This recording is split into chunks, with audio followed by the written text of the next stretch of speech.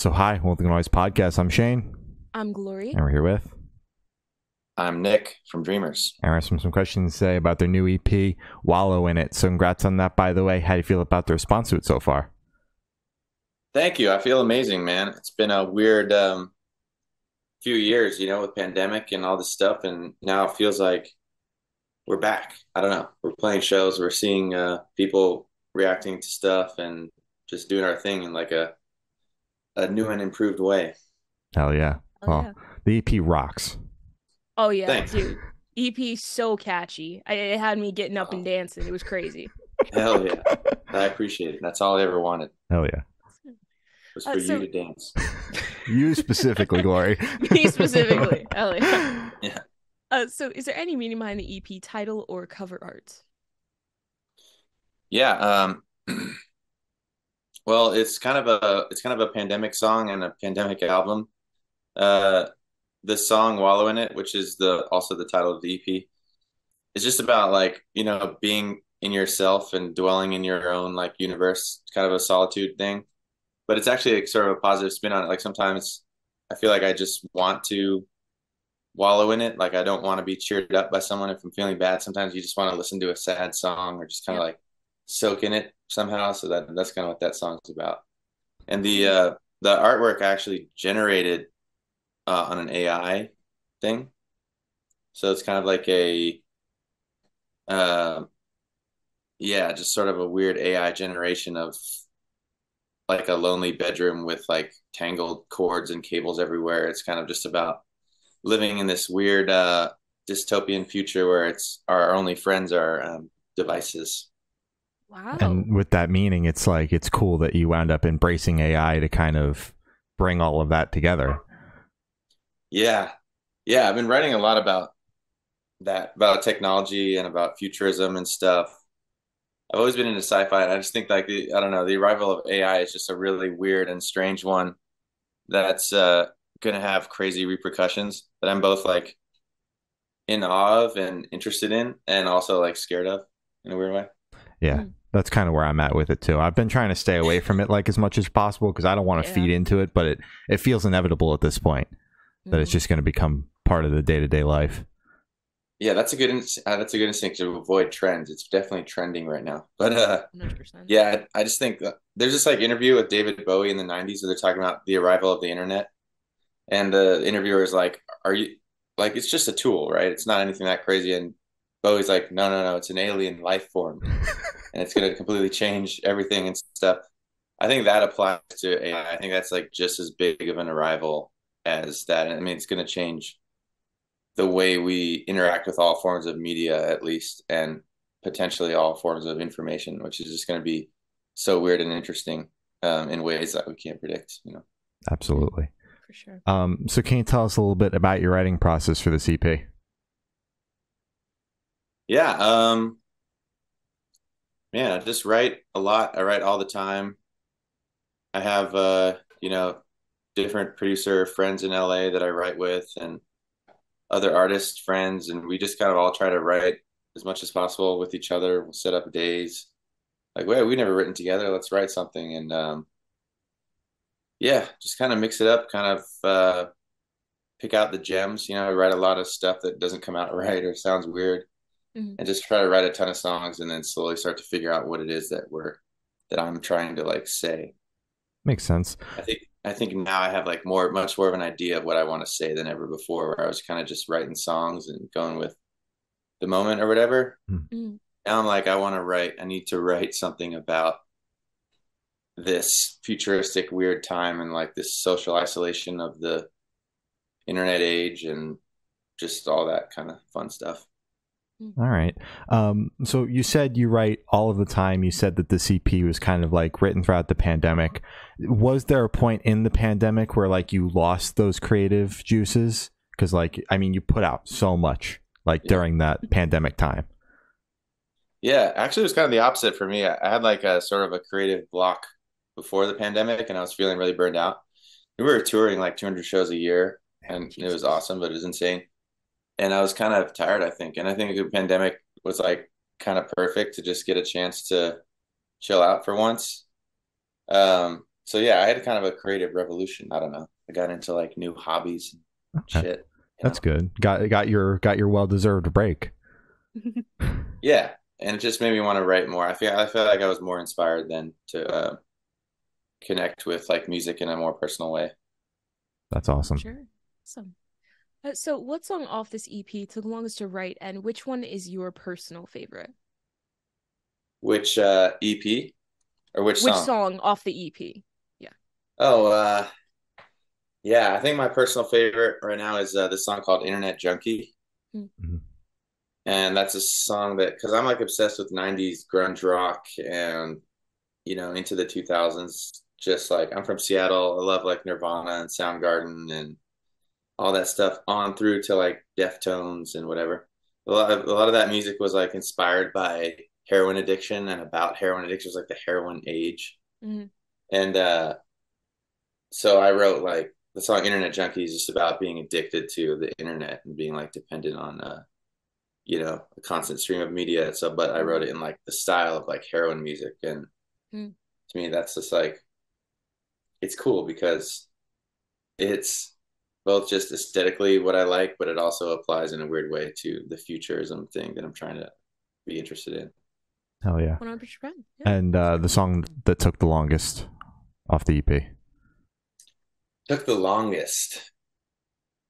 Good question. Usually write a song in like a day, always. My goodness.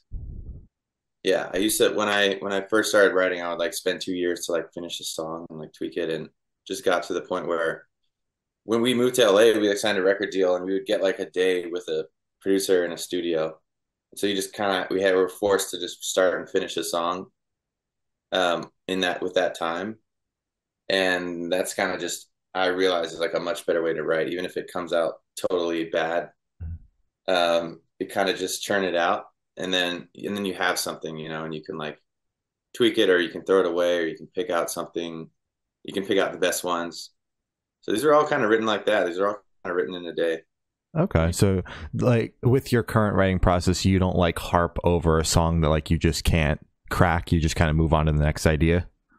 Yeah, I just can't anymore because I like write too many songs. Probably write like I don't know, like 150 songs a year or something like that. That's fucking insane. Oh my God. Like you don't hear them, you don't hear most of them. Yeah, Yeah. makes sense. Oh my God. There's just like some that we all agree on are the best ones. And those are just what we put out. Yeah. So what is your favorite lyric off the CP, and what does it mean to you? My favorite lyric. Well, from that song, Internet Junkie, Mhm. I say,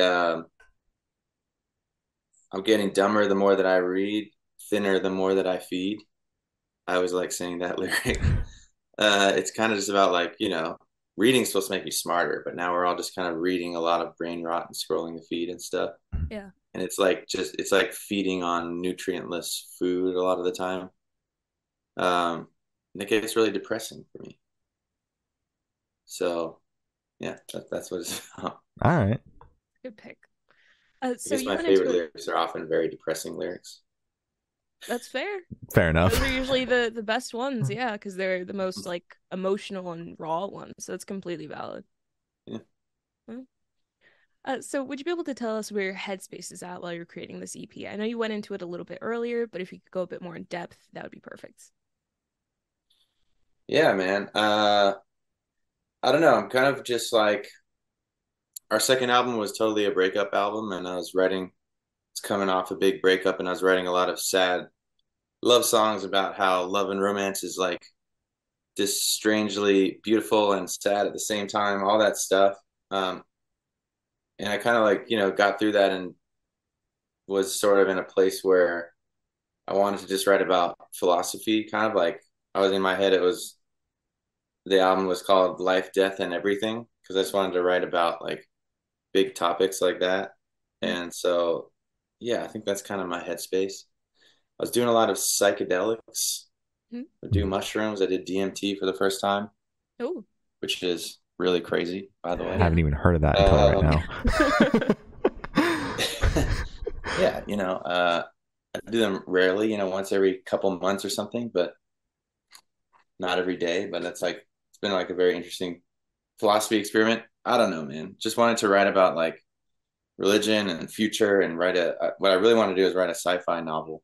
So I ended up just kind of thinking about that a lot, writing music. All For right. sure. And with those psychedelics, do you tend to write under the influence of them? Have you done that at all? And does that kind of affect how you write? Yeah, I've tried that, and I've tried every kind of thing, and that usually don't have a lot of success with that. I feel like the best formula for me is to do psychedelics or to have a crazy experience, whatever it is, and then write about it later, when I'm Gotcha. clean and sober and I have some decaf, some half calf coffee in me. Half calf. Perfect. And I'm like lucid enough to like write about it and do it justice. Mm-hmm. And then because if like, I don't know, some people I think they thrive on it, they write while they're high or they smoke weed or something. Yeah. But me, I'm just like, if I'm high on weed and I write and the song comes out, just like, wow, look at the leaves on the tree. And you're just like, wow, okay. Some Then crazy shit. Yeah. And then soberly later, I'm like, I don't really What the relate to fuck this was anymore. this? Yeah. Fair enough. But I will kind of have to rein it in. Like if I'm doing like psychedelic drugs or like I take a trip and I do like acid or something, I can have like really profound experiences. Mm-hmm. Everyone can, like very spiritual ones, and then I write a song that's like too much, it's like just about how like I don't know, we're all one, we're all connected, and it gets like kind of like a little bit too like we get it, Yeah. So I feel like I'm trying to find ways to like take the lessons from it and let that creative explosion happen, and then come back later and kind of like put it together into a way that like makes sense to someone who's on it, Okay. So when you are having those trips, you're kind of like mentally taking notes, like, this is really cool. I have to write about this. I have to try to remember to write something about this. Yeah, sometimes. Usually I'm just experiencing it, taking it in. Like for example, like I don't know, I tried DMT, which is like, I only recommend for people who really, really are okay with like a terrifying, crazy experience, because it's like a 15-minute just crazy thrill ride roller coaster through the cosmos. Like you go out of body. You have like this crazy experience. So in that situation, I'm not like taking notes at all. I'm just kind of like beholding it. Yeah. And then later I'm like, well, what does that mean? I don't know. Like it comes with all these spiritual revelations. You're having a new spiritual revelation every second. And yeah, just kind of like to experience it and not think about music at all. And then later when it's time to work, I'll know what to do, Yeah. Yeah. Okay. That makes sense. So how do you recommend your fans to listen to this EP for the first time? Should they do it in the car with friends, in the dark with headphones on? Is it a workout EP, party EP? What do you personally recommend? Hell yeah. Friends in the car is a good one. I think I discovered most of my favorite music in high school, like in the car with friends, like beating drum parts on the dashboard. To me, like, yeah, rock music is always best for either listening to by yourself, like at home and like soaking it in, or like being with a small group of close friends and just like rocking out. Yeah. As opposed to like a lot of like dance music, which is better for being at the club or going to a rave and like dancing and like being social. I don't know. A lot of rock music is like way more cerebral than that. Or it's like, it's social, it's fun, it's crazy, but in like a very like I'm with my two best friends kind of way, and we're figuring out life. You know what I mean? Absolutely. I recently saw a tweet that was like, somebody was like, I don't know why more people don't get together to listen to albums, because like we get together to watch movies, but like nobody gets together to listen to records. Like they don't make time for it. So I appreciate when artists are like, you should get together with people that you know and love and like listen to my music that way, because not enough people do it. Yeah. I agree. Hell yeah. People used to do that back in the day when you had to buy a record and sit around it. Yeah, but now it's like there's so much media that has, music is just sound. There's so much media now that has like 3D visuals and sound. It's like no one wants to go to a movie theater and pay $20 to just like listen to an album. Yeah, and now it's just too convenient. Like I was gonna wait to listen to the new Waterparks album on Friday morning, like in my car with the very nice speakers. I was getting FOMO scrolling on fucking Twitter and listening to it on my phone speakers at midnight when it dropped, like kind of ruining that first experience just because like I felt like I had to in that moment or else I was gonna miss out, Right. Yeah. Well, that's cool. You're a true music listener then. A So lot of this people one, don't even have time for an album anymore. Yeah, right? It's true. ridiculous. It's It's too usually just much. used as like background noise now. Yeah. Yeah, and I get it because I like there's too much interesting stuff for me to click on. Mm. So it's hard to like focus. I find these moments when I do have music and I slow down and just nothing but music and like my thoughts, and I'm like have a spiritual breakthrough. I'm like, oh yeah, this is what life is supposed to be. Mm. Then I forget again and I get lost in the sea of everything. Yeah. For sure. Mm. So this one should be super, super quick off the top of your head. I want you to describe this EP for new listeners in 3 words, no more, no less. 3 words. Oh Mm-hmm. my God. That's why I wrote like 500,000 lyrics for it. Um, well, like I said before, the whole time I was writing it, I was thinking life, death, and everything. That's perfect. If you add into that technology, that's 4 words, but Mm-hmm. that's the album. All right, we'll take it. Perfect. So in that same train of thought, is there a certain feeling or emotion you want listeners to have while going through it? Yeah, I want them to collapse and fall on their knees and weep at the awesome power of the human experience and life. I don't expect that every single one of them will do that. Um, but I really do believe in the power of music to like change people's minds and open people's hearts because it did that to me. So I guess all I can hope is to get that kind of someone will get like that sort of rock and roll spiritual high that I got when I was first discovering all that stuff. Hell yeah. It's perfect. So can you talk about any particularly challenging or standout moments from the creation of this EP, positive or negative?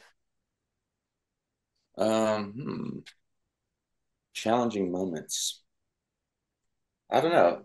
It was challenging to be in the pandemic because we come off of like 5 years of nonstop touring where we're constantly like seeing our fans and we're seeing this growth Mm-hmm.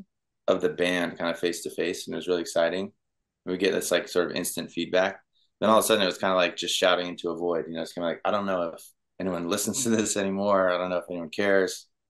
We don't know what the world's going to be like now that it's all kind of settled. You know, we're all kind of used to it and figuring it out now. But it's like back then it was like we don't know what we're doing. We don't know if this is over. People can never play live shows again.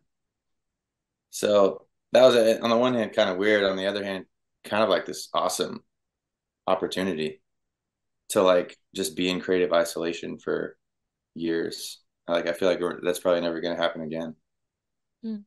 I like figured out Hopefully not. I like started learning coding and stuff. I'm like making video games now. I started like scoring classical music. I don't know. Oh my Just God. like I back yeah, that's like my passion project now. I'm about to release my first video game, which I'm really excited about. That's so fucking cool. I do like crazy That's music awesome. for it and stuff. Yeah. Yeah, it's for like VR. Oh my God, VR. Is that Cool. like is that connected to like your music and the world that you've built with that, or is it something totally separate from what you're doing? It is connected. Yeah, it's just all part of this. I always had a pipe dream of making a video game, but now I'm kind of like getting into like VR and just like writing more about all this technology stuff and using AI. And so it's kind of part of that. And it's like a sci-fi thing. And it's part of this sort of mental journey that I'm on. And like, you know, expanding into like media of the future and of now. And it's like music doesn't have to be just music anymore. And I think there's a lot of new opportunities to create interesting stuff that hasn't been done because of things like VR and AI. So yeah, it's definitely all part of that. But yeah, so at the same time as the pandemic has been like this weird sort of transformation for everybody, this weird like sort of negative thing, but also kind of a crazy rare opportunity. Absolutely. So For sure. yeah. And it's crazy to hear that you guys almost, I mean, you put out a ton of music during the pandemic. As you said, you were just writing a lot of songs every day for the entire pandemic. But then you said just now that you guys were kind of at a standstill because you were like, well, we don't have that instant feedback. We aren't touring. We don't see our fans, almost every day. But you thrived almost with just Right. all that extra time. So it's just crazy seeing both sides of it in one band. Totally. It's kind of cool that, I mean, we couldn't tour anymore. So we couldn't, Mhm.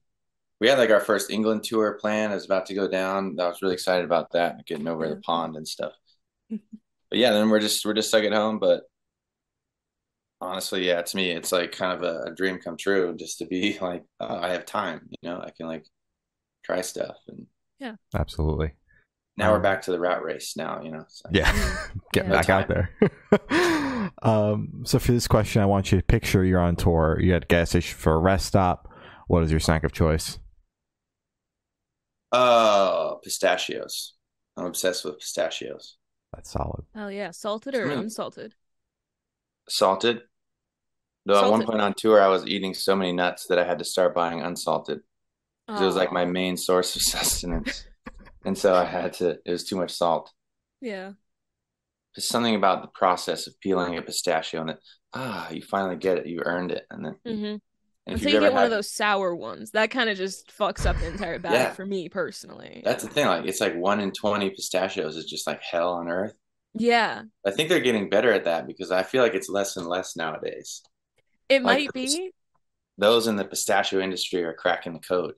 Yeah, I don't want to ruin pistachios for you, but I haven't had one in like a year and a half, maybe, because I found a worm in mine. Um, and apparently that's what makes the pistachio so sour. It's a larva in there. I'm sorry. Wow. So when you get a nasty pistachio, it's because you've just eaten a grub. Yeah. Well, nothing can ruin them for me, so don't worry. Yeah, Thank God. I'm you're so gonna ruin sorry. this man's favorite I'm snack sorry. over here. I didn't want you to just be like, oh, okay, that's fine. But I'm I glad it think doesn't affect you. every fruit and vegetable and everything that we eat is completely covered in like strange little worms and mites, and that's just It's just life. it's part of life, man. Yeah. Yeah. Have you ever seen eyelash mites? Oh yeah.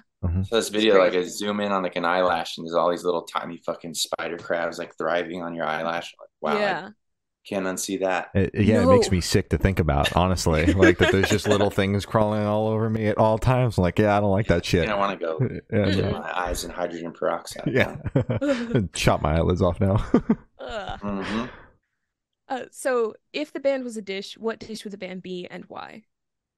What dish would we be? Mm-hmm. A late night hot pocket from a gas station. Oh. Really selling it. Yeah, but after a long drive from New York to Phoenix, sometimes that's the best thing to eat. All right. All We'll right. take it. So for the last couple questions, we're going to shift completely away from music and go straight to death Wait. row. Wait, go back. Let me think about this food metaphor one more time. Okay. All right. Yeah. Rewind. Because I have thought about that with music. So I'm like thinking about like, why is like the trashiest, most terrible shit music often the most popular? Mm. And it's true, but it's like same with food. It's like, McDonald's French fries is like the most sellingest food in Yeah. America. But like I'm sure any chef thinks that that's not the best type of food. Yeah. And then you have these chefs trying to make this really delicate, intricate cuisine. They spend their whole lives to build this perfect morsel of food, and then like no one cares, or it doesn't sell that well. It definitely doesn't sell as well as the French fries.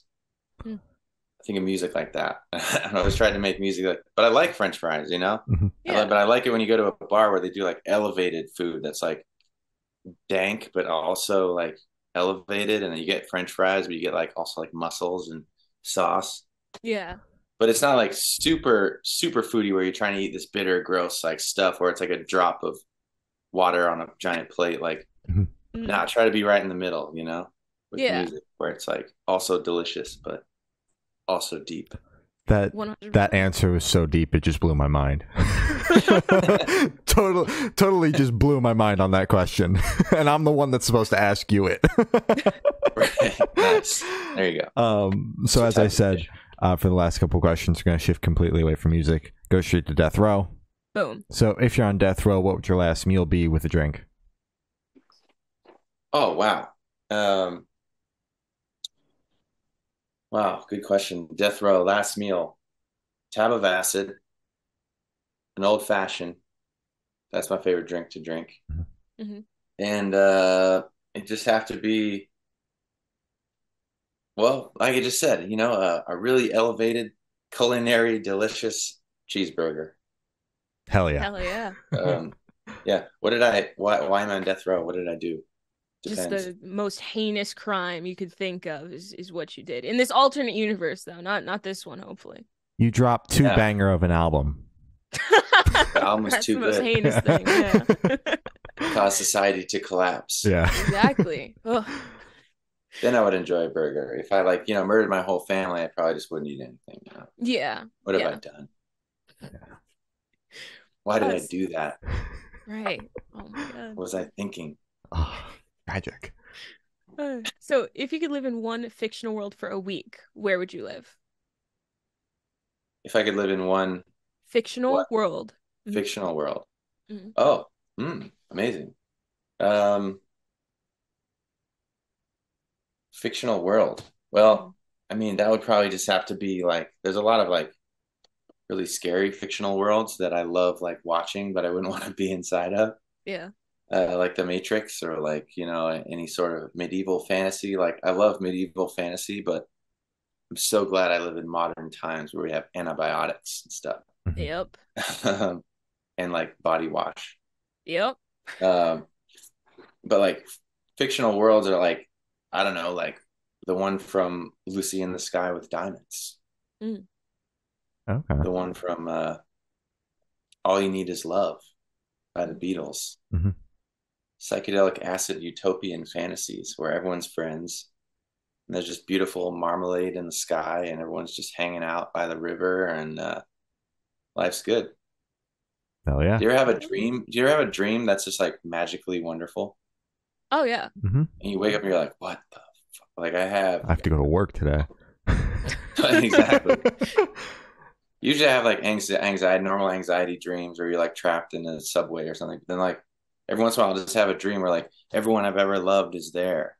Mhm. And we're in this, like we're getting on a boat to like go off into the sunset together. And it's just like, and it's like a fun party. And there's like, and I just wake up and I'm like, wow, that's insane Yeah. Yeah. and inspiring. And I want to like try to create that somehow, Oh. Hell yeah. All right. but I can't. Oh. Not yet. I mean, with the Give it time. advancement of Maybe with AI, AI. who knows? Yeah. Exactly. So That's I awesome. had the honor of asking the last question. Every single person that we've spoken to have said that it is the most important question. What's your favorite color? Favorite color? Mhm. Red. Nice. No, it changes every day. Mhm. It changes Is every right. day. My favorite is movie Ex Machina. He's talking to a robot who's conscious. Yeah.